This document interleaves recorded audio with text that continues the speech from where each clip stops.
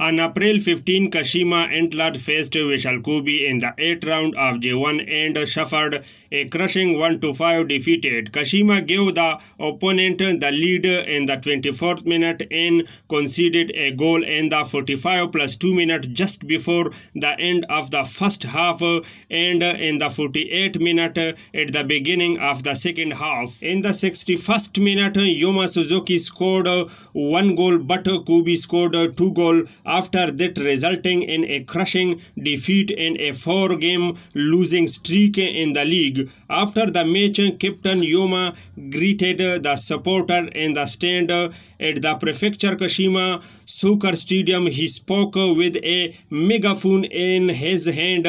"I know we can't win, it is our fault, but please give us a boost. We definitely won't lose." Friends, see you in the next video for more information. Thank you.